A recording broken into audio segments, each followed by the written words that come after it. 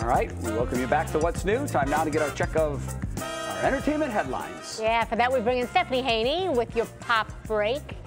So we've got Kim Kardashian, we've got Flo Rida. What's going on? That's right. We're going to start with Flo Rida because he is very happy today. He had a major win in court to the tune of over $82 million that he won in his lawsuit. Yeah, that was against energy drink maker Celsius.